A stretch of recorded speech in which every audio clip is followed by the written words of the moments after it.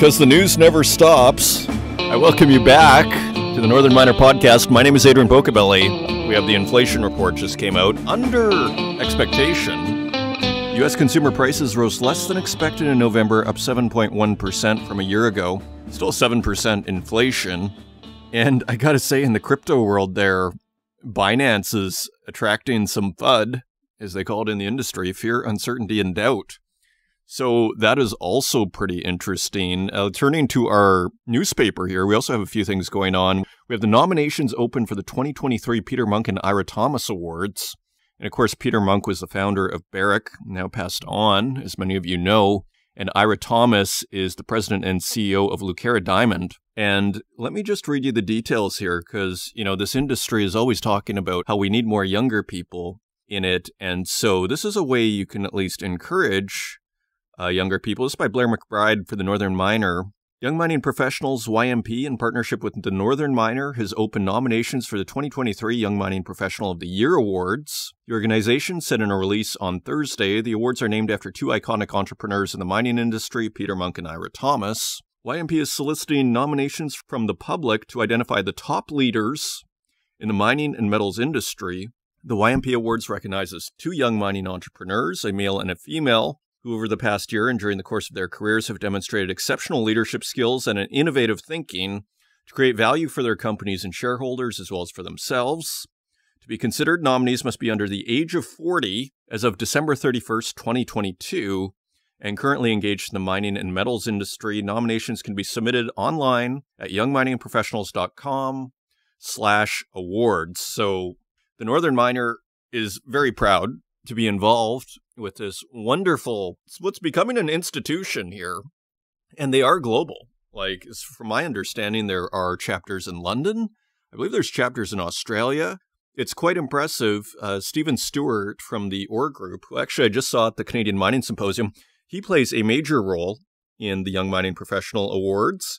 So it's just a nice way you can do your part to encourage those who are performing exceptionally and who are younger, you know, which maybe takes a bit more courage these days to go in this industry, to be perfectly frank, although they probably are remunerated quite well.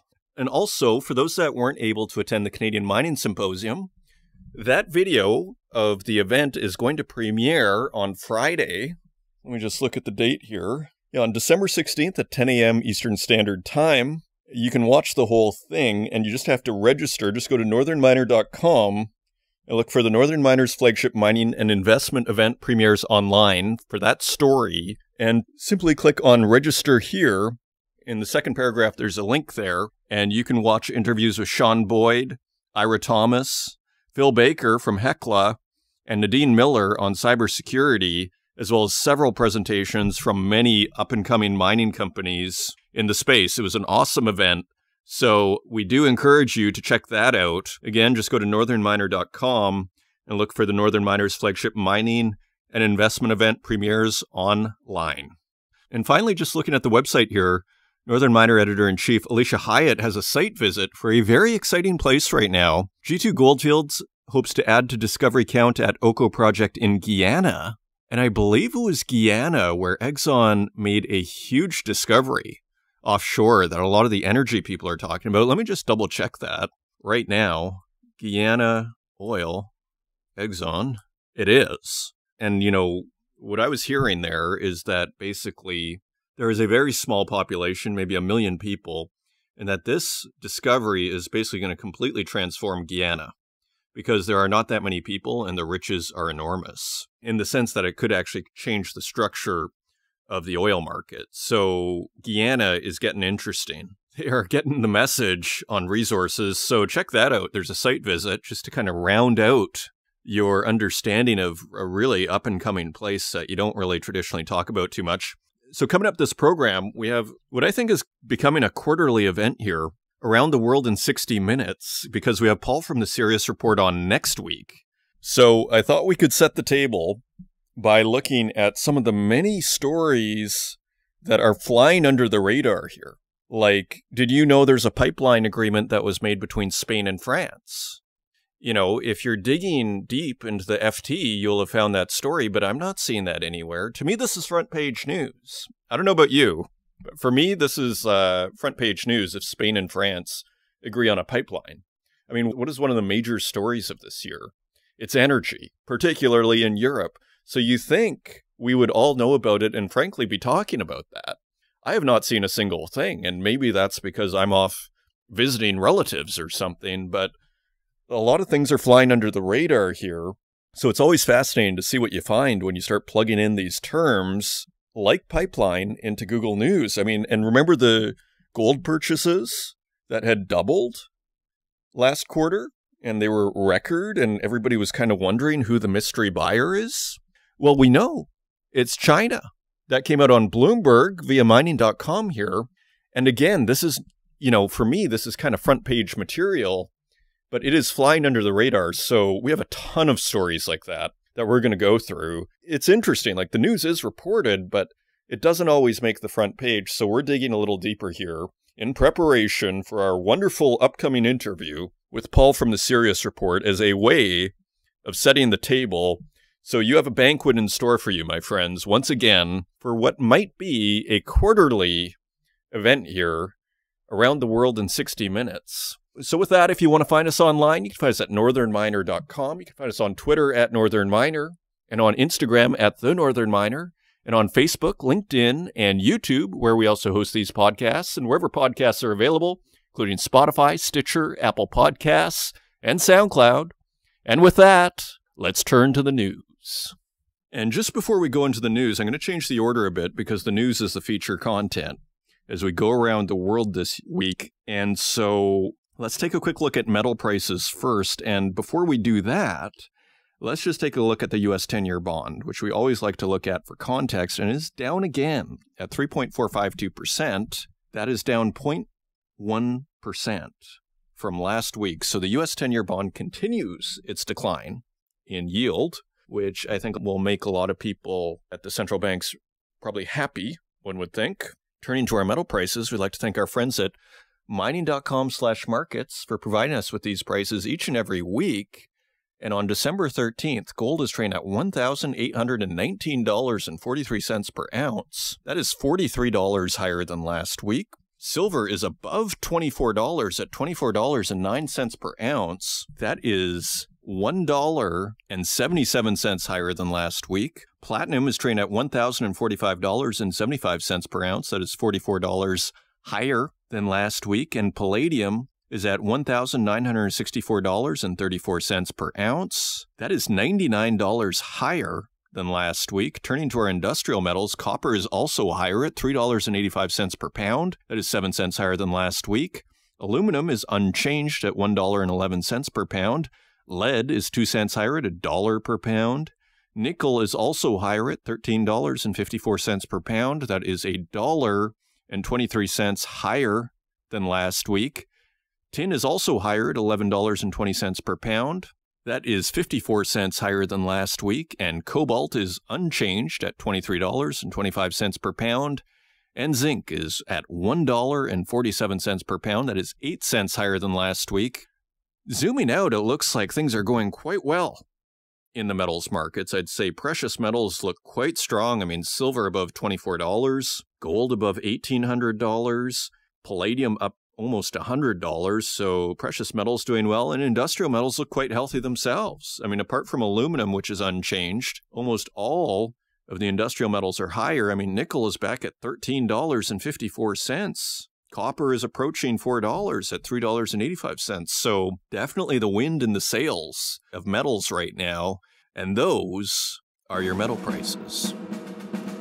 And turning to the website, Bloomberg News via mining.com, this story that I was just alluding to, China reveals gold buying after quarter of mystery purchases. And it says here, China reported an increase in its gold reserves for the first time in more than 3 years, shedding some light on the identity of the mystery buyers in the bullion market. The People's Bank of China raised its holding by 32 tons in November from the month before, according to data on its website on Wednesday. That brought its total to 1,980 tons, the sixth biggest central bank bullion hoard in the world. Anecdotally, I've heard analysts say it's like, something like 20 times this or 10 times this. The gold industry has been rife with speculation over the central banks behind nearly 400 tons of sovereign purchases during the third quarter. Only about a quarter of the buying was publicly reported at the time, causing market watchers to tout both China and Russia as potential culprits. For China, the need to find an alternative to dollars, which dominates its reserves, has rarely been greater. Tensions with the U.S. has been high since measures taken against its semiconductor firms, while Russia's invasion of Ukraine has demonstrated Washington's willingness to sanction central bank reserves. The PBOC's purchases may be part of a plan to diversify its reserves away from the dollar, said Giovanni Staunovo, an analyst at UBS Group AG. Quote, gold holdings in China as part of the total reserves are still very low, so there's probably room for further purchases down the road. So there you go, it is China. Speaking of gold, this is also Bloomberg via mining.com. And remember the spoofing trial. Ex-JP Morgan gold trader found guilty in spoofing trial. And former JP Morgan Chase company gold and silver trader Christopher Jordan was convicted of wire fraud affecting a financial institution by a federal jury in Chicago. The latest win for U.S. prosecutors in their crackdown on illegal spoofing trades and market manipulation. Jordan was found guilty Friday after a 4-day trial in the same courthouse where two of his more senior colleagues on the JP Morgan precious metals desk were convicted in August on spoofing-related charges for deceptive buy and sell orders. Jordan worked at the bank from 2006 to late 2009. Wow, that is 15 years later, they come with a charge. While his deceptive trades occurred before spoofing was made a crime in 2010, he used the same technique by placing large orders he never intended to execute and quickly canceled so he could make trades on the other side of the market, prosecutors said. It was part of a, quote, scheme to rig gold and silver markets in his favor, end quote, Assistant U.S. Attorney Lisa Beth Jennings said in her closing statement. Quote, the spoof orders the defendant placed tricked other traders, end quote, and were intended to deceive the market about supply and demand. And the defense lawyer, James Benjamin, said, quote, we are sorely disappointed by today's verdict. Chris Jordan is a good and honorable man who did his job in good faith. Jordan's sentencing was tentatively scheduled for May 2023. There's a lot of waiting around once you get involved in the court system, isn't there? So more evidence of tampering in the precious metals market. I mean, I brought this up with Jeffrey Christian, and from his perspective of CPM Group, and from his perspective, it was kind of much ado about nothing. And, as far as the gold bugs are concerned, or the more conspiracy-oriented, this is the smoking gun. So it's interesting to just see how even when you get a resolution where, okay, someone was tampering, that the interpretations then are quite different. Continuing on, JP Morgan Chase, so Jamie Dimon, the CEO, warns oil gas issues will persist for years because of Russia-Ukraine war. So we have a few stories on pipelines here that I wanted to tackle. So let's just see what JP Morgan CEO Jamie Dimon said. He was on CBS's Face the Nation, and he said, quote, the danger of this war, referring to the Ukraine-Russia war, is extraordinary, saying the public has a false sense of security. Pretty interesting. Continuing on, quote, and it can go on for years, but this oil and gas thing, it looks like the Europeans will get through it this winter, but this oil and gas problem is going to go on for years. So if I was in the government or anywhere else, I'd say I have to prepare for getting much worse. I hope it doesn't, but I would definitely be preparing for it to get much worse. And this is also interesting. So he also said that because we've had kind of a decline in oil recently, he said that it was part because of the economic slowdown in China with the zero COVID strategy and the start of a recession in Europe. But the banking executive warned that those short-term declines won't last forever, calling for a Marshall Plan for energy that includes significant investment in energy infrastructure to boost production and keep prices low. This is The Hill via Yahoo News. And he continued telling Margaret Brennan, quote, those things will reverse, and this underinvestment in oil and gas, it will hurt you 2 or 3 years out. It's quite predictable, but it's not today. And finally, he said, we need secure, reliable, cheap oil and gas. The problem, a lot of people think that oil and gas being priced high is good for CO2. It's not. End quote. So another interesting take, because a lot of people think the less oil and gas used, the better as far as CO2 is concerned. But to make the transition, we probably need cheap oil, is what he's referring to here. Continuing on, a story from Reuters via mining.com. And let's see what it says here. European Commission weighs sanctions on Russia's mining industry. So first we saw the LME consider blocking Russian metal. Now it's the EU who actually just put their price cap on Russian oil. Now it's on Russian mining. Let's take a closer look. The European Commission is considering a ban on new investments in Russia's mining sector as part of a fresh set of sanctions aimed at eroding the Kremlin's ability to fund its war against Ukraine, the Financial Times reported on Tuesday. So this is Reuters via mining.com reporting on a story from the Financial Times. The ban would be part of a 9th European Union sanctions package that officials are planning to discuss with member states in the coming days, the newspaper reported, citing people with knowledge of the discussions. Officials hope to have the ban, which will exempt some specific products, agreed by the end of next week, it said. And the FT said the new sanctions package could also include export controls on civilian technologies that Brussels believes Russia has used to support its arms factories, a ban on transactions with 3 or more Russian banks, and targeted sanctions against another 180 individuals. Continuing on the energy topic, mysterious dirt-cheap oil is being marketed to Houston traders, and this is BNN Bloomberg. The offer seemed too good to be true, up to 200,000 barrels of heavy sour crude at a $30 discount to the U.S. benchmark. The sales pitch came from Jonathan Plemmel of little-known trading house Sidewalks Holdings. Plemmel had documents saying the crude was from Mexico, said he'd even visited a lab of Quetzalcoatlus for quality tests, but the prospective buyers he approached were wary. I couldn't say for certain where the oil was coming from, Plemmel told Bloomberg. Ultimately, the traders interviewed by Bloomberg said they passed on the dirt-cheap barrels of oil, concerned about where it came from. But with Russia's invasion of Ukraine upending trade flows and fueling massive oil price swings, the appetite for cheap crude remains high. We have a quote from Alejandra Leon, a director of Latin America upstream at S&P Global. Quote, "It wouldn't be surprising to find that some of the oil of questionable origin had already entered the U.S., U.S. has very tight controls, but small volumes, crossing the border by truck, and a lot more difficult to control. Elsewhere, the black market for oil is booming, with sanctions on Russia, Iran, and Venezuela creating opportunities for some buyers to lock in bargain basement deals. The 3 countries together may be exporting more than 4 million barrels a day of discounted oil, according to EIA and Bloomberg data. Stolen oil, meanwhile, makes up 5 to 7% of the global market, totaling $133 billion, according to international think tank United Nations University. So, also interesting. So here's that pipeline story I was telling you about. Spain and France say planned undersea pipeline will cost $2.5 billion. You know, these days, that sounds pretty reasonable for a underwater pipeline. $2.5 billion. I mean, you wonder what took so long. Countries abandon idea of first piping natural gas through Link and say it will carry only hydrogen. Oh, now this is interesting. So they abandon the idea of first piping the natural gas through the pipeline and say it will only carry hydrogen. Interesting.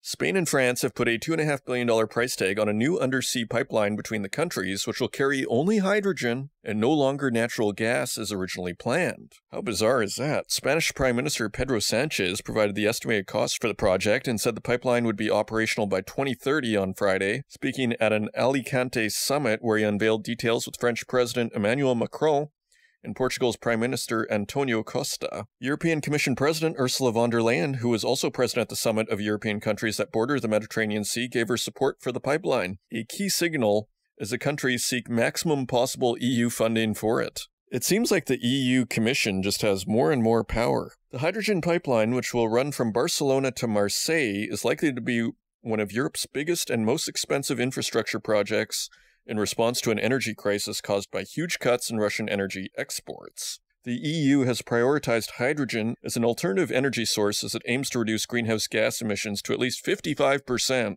below 1990 levels by 2030. So they are really speeding up this reduction of greenhouse gas emissions. The decision to build hydrogen-only infrastructure marks a change from only October, when France and Spain unveiled the idea and said it would first ship natural gas before carrying hydrogen once green technologies related to the gas had matured. The shift can make it easier to access EU funding, which is strictly limited for fossil fuel infrastructure. Quote, "The rules for applying for European funding require that it's only a hydrogen pipeline. So that's the expectation at the moment," said one Spanish government official. The 3 countries will apply for EU funds for what are known as projects of common interest, which can cover up to 50% of qualifying initiatives. The application deadline is December 15th, with a decision expected early next year. And this is also interesting. Just one last paragraph here. However, given the exclusion of natural gas and the time it will take to build, the undersea pipeline will not ease Europe's current energy problems. Quote, "This is not a piece of infrastructure that is meant to solve the current crisis. It is about the ecological transition in the future," said the Spanish official. So isn't that interesting? I mean, this whole idea was probably brought about by the energy crisis, and now, halfway through, it's just about an ecological transition. And then continuing, just some more doubts here, but there are doubts about the scale of long-term demand for green hydrogen, which Spain and Portugal plan to produce from water using energy from renewable sources, and the wisdom of transporting it over long distances as opposed to making it close to where it is needed. And finally, we have a quote here from Anna Maria Yaller-Makarovitz, an analyst at the Institute for Energy Economics and Financial Analysis. Quote, "Significant uncertainties have emerged about the project's purpose, demand, technology, cost, financing, and overall need." Well, yeah, so it continues here. And continuing on, this is from Al Jazeera. Greece and Bulgaria discuss oil pipeline bypassing Bosphorus Strait. An EU embargo on Russian oil and a transit fee hike to use the Bosphorus Strait are reviving a shelved pipeline plan. Now Greece and Bulgaria are discussing an oil pipeline. And this is by John Saropoulos, a European Union embargo on Russian oil that takes effect on Monday, this was written last week, has led Greece and Bulgaria to talk about reviving a long-defunct oil pipeline project that bypasses the Bosphorus Strait. Now, I believe that's Turkey who runs the Bosphorus Strait. The pipeline would run 280 kilometers from the port of Alexandroupolis on the Aegean Sea to the port of Burgas on the Black Sea, and might continue as far north as the port of Constanța in Romania, Bulgaria's energy minister Roman Hristov told Al Jazeera. And we have a quote, "We have a 2-year derogation from EU sanctions to buy Russian oil, but after that we will face problems because of the heightened transit fees through the Bosphorus," Hristov said in an answer to a question from Al Jazeera at an energy conference in Athens. And Greek energy minister Kostas Skrekas said in a statement, quote, "We support the project." And neither minister agreed to further questions. Continuing on. Key Canada-US oil pipeline outage could lead to crude supply shortage in the States, according to experts, and this is Reuters via Global News. An outage of the largest oil pipeline to the United States from Canada could affect inventories at a key U.S. storage hub and cut crude supplies to 2 oil refining centers, analysts and traders said on Friday. So this just came out on December 9th, so just a few days ago here. TC's Energy Keystone Pipeline carries about 600,000 barrels of Canadian crude per day to the United States. It was shut late Wednesday after a breach spewed more than 14,000 barrels of oil into a Kansas creek, making it the largest crude spill in the United States in nearly a decade. While TC Energy has yet to say when it could restart the pipeline, a previous Keystone spill affected operations for 2 weeks. And we have a quote from Michael Tran, managing director at RBC Capital Markets. Quote, "The main question continues to be the duration of the potential outage. The longer the duration, ultimately, of course, means potentially tighter inventories in Cushing or heavy crude on the Gulf Coast." Continuing on to the BRICS here, and we have a story from thecradle.co, which actually has a pretty nice website. I've never seen them before, so I'm not really sure where they're coming from, but you kind of get a hint from the headline here. "Goodbye G20, hello BRICS Plus." And this is by Pepe Escobar. The increasingly irrelevant G20 summit concluded with sure signs that BRICS Plus will be the way forward for Global South cooperation. And this kind of feeds into our larger theme of this distrust of the West and the G20 and the G7. So we don't necessarily need to agree with all this, but let's see what they're saying here. The redeeming quality of a tense G20 held in Bali, otherwise managed by laudable Indonesian graciousness, was to sharply define which way the geopolitical winds are blowing. That was encapsulated in the summit's 2 highlights, the much-anticipated China-US presidential meeting, representing the most important bilateral relationship of the 21st century, and the final G20 statement. The 3-hour, 30-minute-long face-to-face meeting between Chinese President Xi Jinping and his U.S. counterpart Joe Biden, requested by the White House, took place at the Chinese delegation's residence in Bali and not at the G20 venue at the luxury Apurva Kempinski in Nusa Dua. Now, I've heard, I think it was on Lay's Real Talk, this YouTube channel, I've heard there is a protocol that the leader that's been in power longer is the person who is visited. In other words, if there's a meeting at somewhere like the G20, and if Xi Jinping has been in office longer than, say, Joe Biden, then the protocol is for Joe Biden to go over to Xi Jinping's place. So that is anecdotal, but that may explain it and not just be a sign of desperation. Although who knows? The Chinese Ministry of Foreign Affairs concisely outlined what really mattered. Specifically, Xi told Biden that Taiwan independence is simply out of the question. Xi also expressed hope that NATO, the EU, and the US will engage in comprehensive dialogue with Russia. Instead of confrontation, the Chinese president chose to highlight the layers of common interest and cooperation. So pretty positive towards China here. Biden, according to the Chinese, made several points. US does not seek a new Cold War, does not support Taiwan independence, does not support two Chinas or one China, one Taiwan, does not seek decoupling from China, and does not want to contain Beijing. Well, I mean, that's a little hard to believe. I mean, it seems like the semiconductor move is all about containing Beijing, isn't it? So this is back to this idea that, that you often hear of the Chinese saying that the Americans speak out of both sides of their mouth. So we're not trying to do any of the things. We don't want Taiwan independence. So the final G20 statement was an even fuzzier matter, the result of arduous compromise. And this is another theme we're seeing of this, it getting harder and harder for the West to stay in agreement here. As much as the G20 is self-described as, quote, the premier forum for global economic cooperation, engaged to address the world's major economic challenges, the G7 inside the G20 in Bali had the summit de facto hijacked by the war. War gets almost double the number of mentions in the statement compared to food, after all. So this website, The Cradle, is pretty, I would say, anti-West, so that should be kept in mind, but I think we still need to pay attention to what is being said out here. In the spirit of the charity of interpretation, trying to get to see the other side's point of view from their own perspective.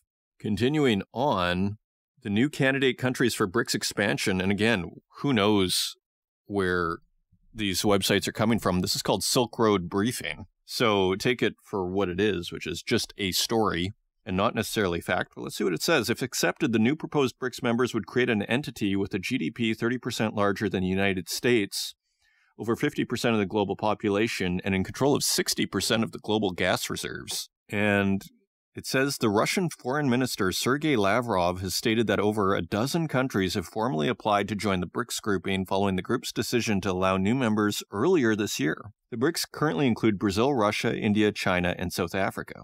It is not a free trade bloc, but members do coordinate on trade matters and have established a policy bank, the New Development Bank, to coordinate infrastructure loans. That was set up in 2014 in order to provide alternative loan mechanisms from the IMF and World Bank structures, which the members had felt had become too U.S.-centric.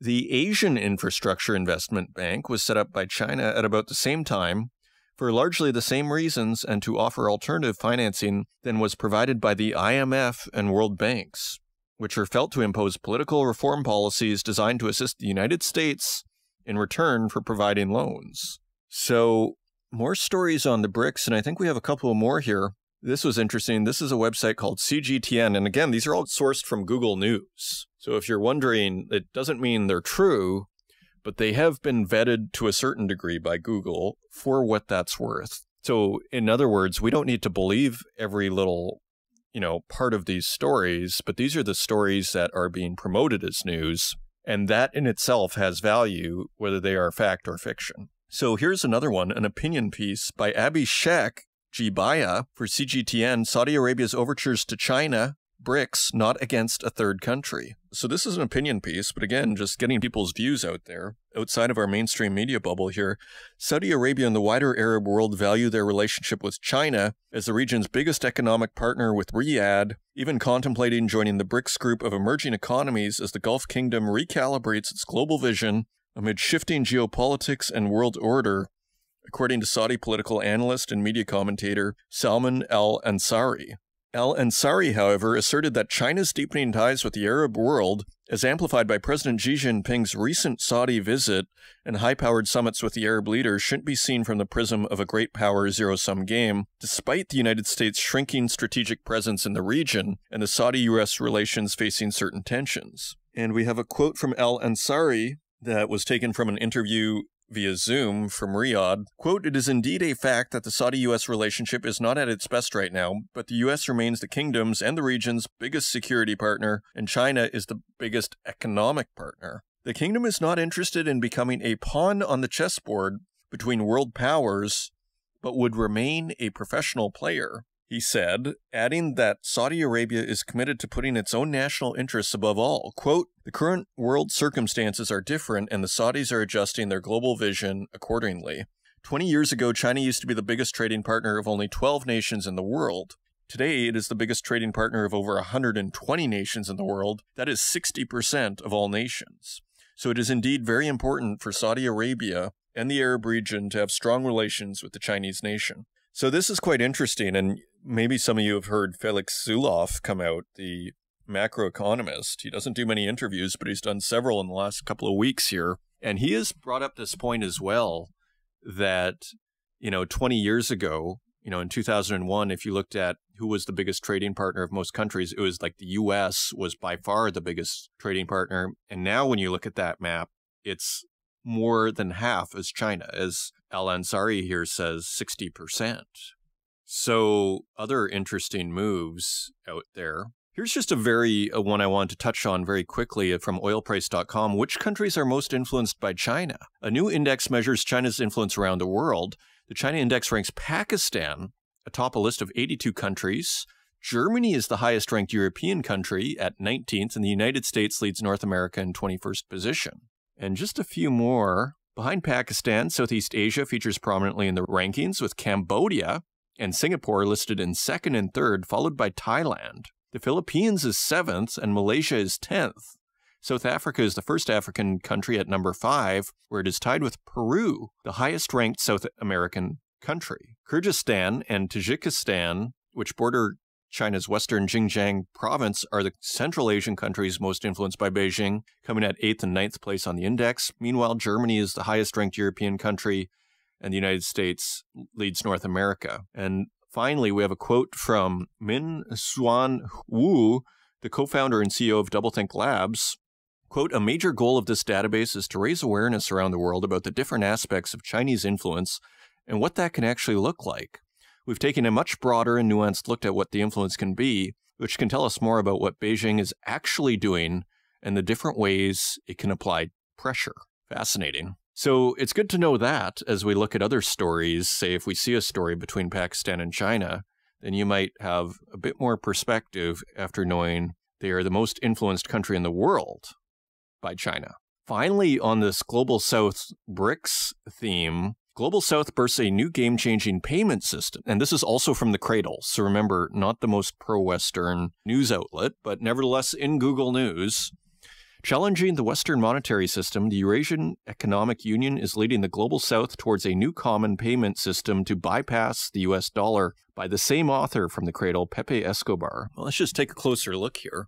The Eurasia Economic Union is speeding up its design of a common payment system, which has been closely discussed for nearly a year with the Chinese under the stewardship of Sergei Glaziev, the EAEU's minister in charge of integration and macroeconomy. Through its regulatory body, the Eurasian Economic Commission, the EAEU has just extended a very serious proposal to the BRICS nations, which crucially are already on the way to turning into BRICS Plus, a sort of G20 of the Global South. The system will include a single payment card in direct competition with Visa and MasterCard, merging the already existing Russian Mir, China's UnionPay, India's RuPay, Brazil's ELO, and others. So this seems like a competition to SWIFT that will represent a direct challenge to the Western designed and enforced monetary system head-on. And it comes on the heels of BRICS members already transacting their bilateral trade in local currencies and bypassing the US dollar. So more movement here. Now turning to metals here. WTO, the World Trade Organization, says Trump's metal tariffs broke rules as U.S. rejects findings. And this is Bloomberg News via mining.com. Now, we have been discussing this whole concept of expediency, how the U.S. seems to be moving more and more towards doing what's convenient for the U.S. over international law, while simultaneously maintaining that they are in favor of a rules-based order. And again, we see parallels to this in the Peloponnesian War. It was the Melian Dialogue, if I remember correctly, where this idea of, you say it's all about rules and about, let's say, democracy, but really, at the end of the day, at least in the Peloponnesian War, it's the rule of the strongest. And, as the Athenians themselves said to the Melians, if I remember that correctly. We will dig that up, actually, because we've mentioned this a couple of times here, so we don't want to just say random things. We want to be accurate here and actually walk away with something. So anyways, let's take a look here. Again, Bloomberg News via mining.com. The U.S. violated international trade rules when it imposed steel and aluminum tariffs under former President Donald Trump. The World Trade Organization said a decision Washington rejected and stated won't lead to removal of duties. The 25% tariffs on global steel imports and 10% import taxes on global aluminum, which Trump imposed on national security grounds, violated basic WTO rules, a dispute settlement panel said in a series of rulings published Friday. The WTO panel said U.S. national security claims, quote, are not justified, end quote, because they were not, quote, taken in time of war or other emergency in international relations. The U.S. strongly rejected the flawed interpretation and conclusions in the report and will not remove its duties as a result of the rulings, Adam Hodge, a spokesman for the U.S. Trade Representative, said in a statement. So, interesting. Now, we have another story from Bloomberg here, which kind of is basically the same story, but I guess by a different writer, but adds some color also to this story. Such a ruling, which is yet to be confirmed by the WTO, would undermine one of Trump's most controversial trade decisions. It could also increase pressure on President Joe Biden to reconsider a series of internationally unpopular tariffs aimed at protecting U.S. manufacturing jobs in swing state voting districts. The Norwegian government sent out an email announcing the decision, but a spokesman declined to comment further because the report hasn't been published by the WTO. Such a ruling is unlikely to impact American metal producers because the U.S. can effectively veto it by lodging an appeal at any point in the next 60 days. WTO appeals cannot currently be heard because the Trump administration paralyzed the appellate body in 2019. So, on and on it goes. And further, not only are they not dialing them back, we have a story from Reuters. U.S. floats new steel aluminum tariffs based on carbon emissions. So if anything, they're going to amp them up. This is December 7th. U.S. officials are proposing to levy tariffs on steel and aluminum based on how much carbon the producing countries' industries emit in a bid to fight climate change and, quote, dirty metals made in China and elsewhere, two people familiar with the plan said on Wednesday. The proposal from the U.S. Trade Representative's office to be negotiated with the European Union would create a global club of market-oriented countries seeking to reduce carbon emissions.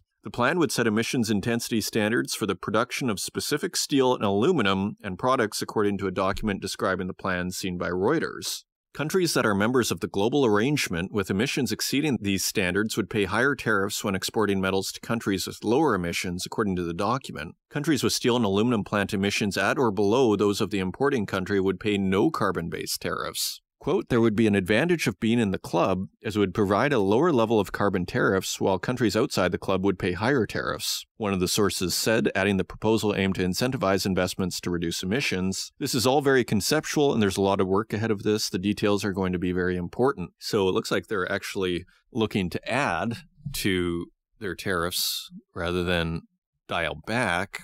And a story that reacts to this from Bloomberg News via mining.com, U.S. risks stoking inflation if carbon-linked tariffs hit China. China's steel and aluminum exports are under attack once again as the U.S. and European Union weigh new tariffs linked to carbon emissions. The idea from President Joe Biden's administration would probably have the biggest impact on the aluminum market, particularly in the EU, which has relied on Chinese smelters to plug gaps in output following Russia's invasion of Ukraine. That dependency highlights the inflationary risks of any measures that would shrink supply or add costs based on climate goals. And we have a quote from Paul Gambles, MBMG Group co-founder and managing partner, who told Bloomberg TV, this is Biden potentially stoking inflation, damaging global trade, and certainly not helping Sino-U.S. relations. It's a triple whammy. The EU is already considering a carbon tax on imports, including steel and aluminum, and China is the biggest producer of both metals. It exports its surplus, at times drawing accusations that Beijing is swamping the world market to the detriment of other suppliers. It's also the world's worst polluter. The steel industry is China's second biggest emitter after electricity generation, and combined with aluminum, accounts for about 1/5 of the nation's carbon. So it's steel and aluminum are major emitters. And we have a story from the Northern Miner here. Canada's critical mineral strategy focuses on faster timelines and building remote infrastructure. It's by Blair McBride. The federal government on Friday unveiled the details of its critical mineral strategy, a plan first introduced in its April budget that earmarks almost $3.8 billion over 8 years to further develop Canada's place in the global critical minerals industry. A significant portion of the total funding, $1.5 billion, is allocated over 7 years for constructing infrastructure for critical minerals projects in remote areas, such as the Ring of Fire in Northern Ontario, and $40 million is set aside to support northern regulatory processes in reviewing and permitting projects. Officially announced in Vancouver by Natural Resource Minister Jonathan Wilkinson, the 52-page document outlines the government's plan for Canada, quote, to become a global supplier of choice for critical minerals, end quote, and the digital technologies they enable. Quote, there is no energy transition without critical minerals. The sun provides the raw energy, but electricity flows through copper, nuclear power requires uranium, and electric vehicles require batteries made with lithium and cobalt. And a couple of headlines here. Vale to break out base metals units, sells stake in 2023. That is Bloomberg News via mining.com. After several years of deliberations, iron ore giant Vale SA is finally laying out a path for unlocking value from its nickel and copper business as demand for the so-called battery metals pick up. So they are looking to separate their nickel and copper from their iron ore business, which is quite interesting. Another headline, Turquoise Hill shareholders approve Rio Tinto's $3.3 billion buyout bid. That is Reuters via mining.com. So this deal has finally gone through, and Turquoise Hill said 86% voted to approve Rio Tinto acquiring 49% of shares that it does not already own, giving the Anglo-Australian miner a 66% stake in Oyu Tolgoi, the world's largest known copper and gold deposit. And another headline, Trafigura posts record $7 billion profit in blowout year. So the commodities traders are making bank this year with a $7 billion profit. That is Bloomberg News via mining.com. Continuing on, a large deposit of rare earth minerals has been discovered in Maine. This has a paywall. That is from thepressherald.com. So I believe a local newspaper in Maine. So pretty interesting over there. And moving on, Colombia to create national mining company, 2022 royalties soar. So this is Reuters via mining.com. Let's get a little bit more detail here. Colombia is preparing to launch a national mining company. The president of the government's National Mining Association said on Wednesday, adding that the coal mining royalties during the year had more than doubled. The government of President Gustavo Petro had pledged to reform the mining sector, ruling out more licenses for large-scale open-pit coal mines, as it focuses on minerals that are important for the energy transition, such as copper. Part of that effort will include launching a new state-owned mining company, starting with an agreement to bring 2 international gold trading companies under control of the government, A&M President Alvaro Pardo told journalists during a press conference in Colombia. So, interesting, the government wants a bigger role in Colombia, so heads up to all the miners in Colombia there.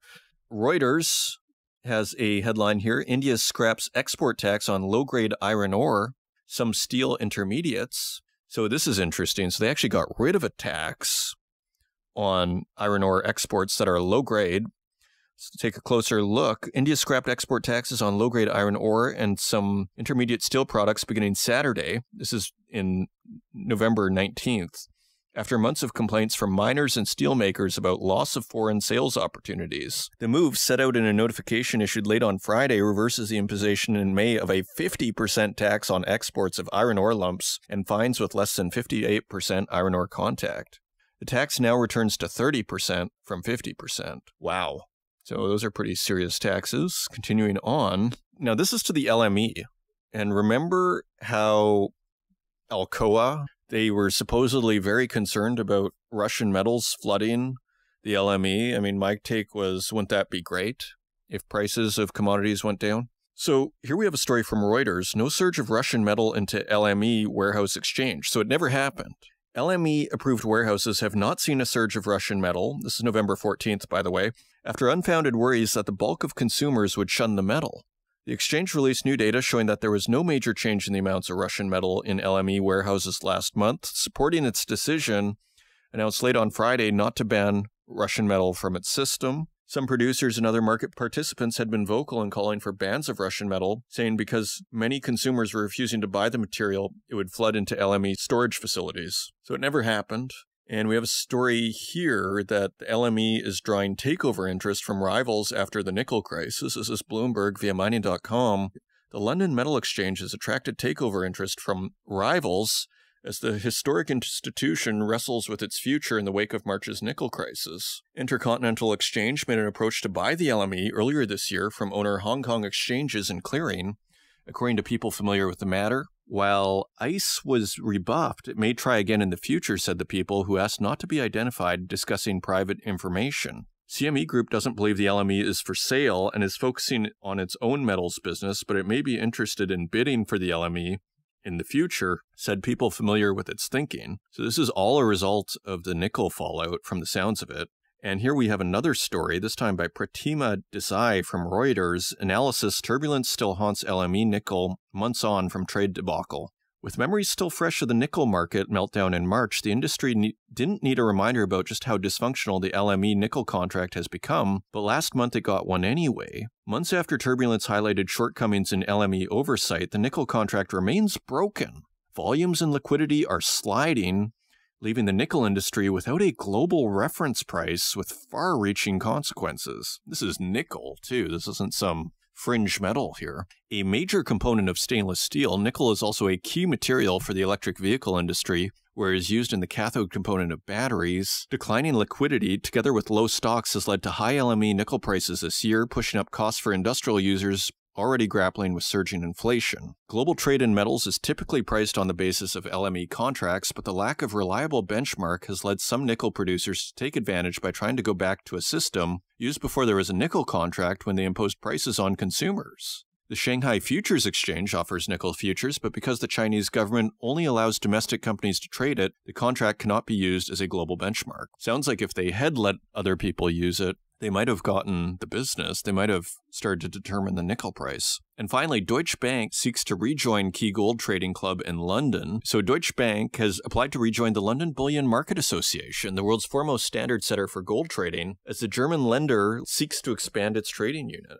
So just another interesting development here. The LBMA application, quote, brings us into line with other banks that are offering precious metal services. And, quote, Deutsche Bank said in a statement, it reflects the careful growth of our precious metals business in recent years and growing client demand for our services. Continuing on, and this is just a headline from CNBC Pro, Goldman and Bank of America see copper soaring to record highs. And another story here, this is Reuters via mining.com. Japan and Congo agree to cooperate on stable supply of rare metals. And let's just take a closer look. Remember, we had a show on ESG in the Congo here and how really the Congo wasn't that bad as a lot of people make it out to be. Ministers from Japan and the DRC agreed on Friday to cooperate on efforts to ensure stable procurement of rare metals in whose supply the African nation occupies a dominant role. Japanese Industry Minister Yasutoshi Nishimura met the Mines Minister of DRC, Antoinette Nsamba Kalambayi, who was visiting Tokyo for a roundtable meeting on rare metals that involved roughly 24 companies. They agreed their nations would aim for a, quote, sustainable, mutually beneficial, end quote, relationship involving the mining industry, the government said in a statement. So interesting developments there between Japan and the Congo. Really get the sense that the global chessboard is being reshuffled here. To mix metaphors, Britain approves first new coal mine in decades despite climate targets. So as the EU is clamping down, Britain is opening a coal mine.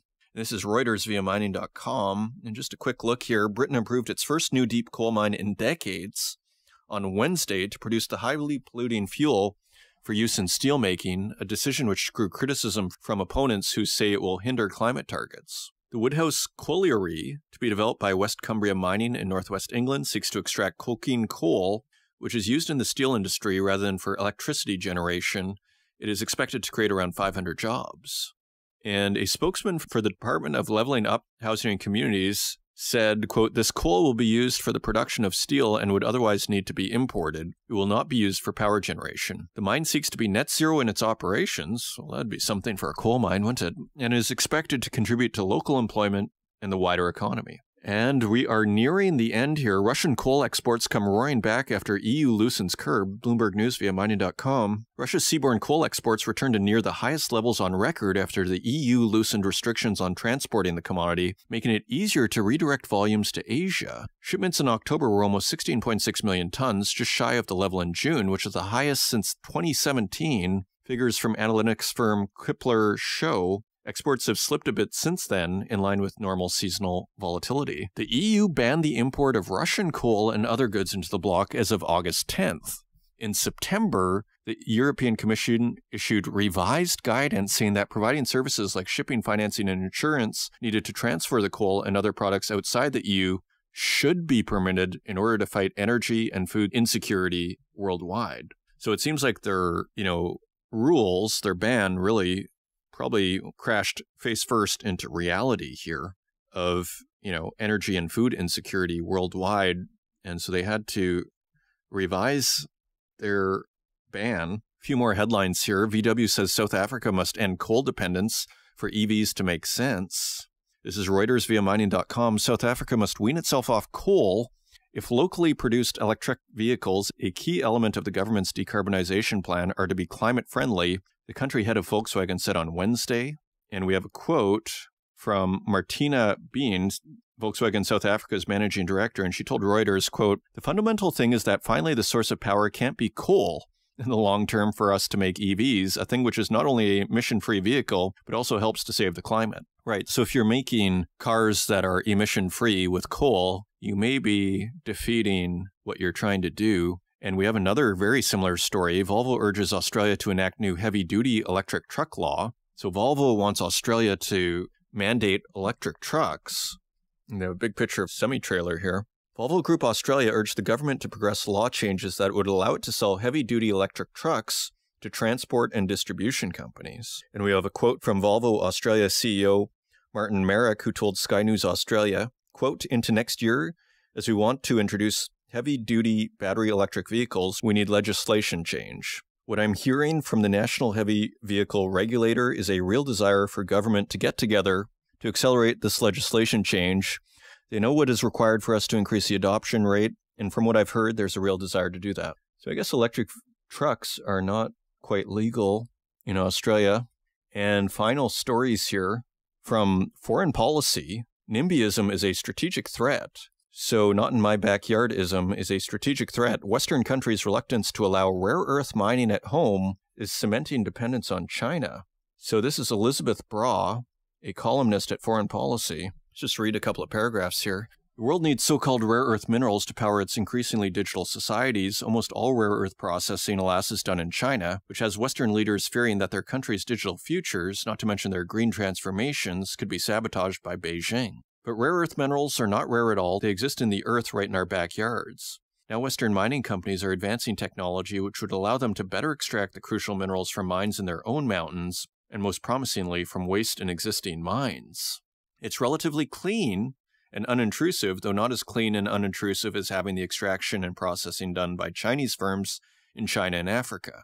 The German government is in a bind. It wants to reduce Germany's dependence on Chinese processed rare earth minerals while keeping Germany as green as possible. Considering that the 17 elements that make up the rare earth mineral groups are needed in virtually every aspect of modern life, ranging from smartphones and electric car engines to wind turbines and fighter jets, the continued supply is crucial. It's an apt reflection of the world that the green transformation, the West's increasing need for modern arms, and consumers' increasingly digital lifestyles all require ample access to rare earths. So basically something we've already known, which is the West tends to outsource rare earth mining and the dirty mining to places like China, and that this, in effect, gives China quite a bit of power over our digital lifestyles, courtesy of Foreign Policy there. And she points out, just finally here, that what happened to Japan in 2010 when China threatened to cut off rare earth mineral exports could happen to the West.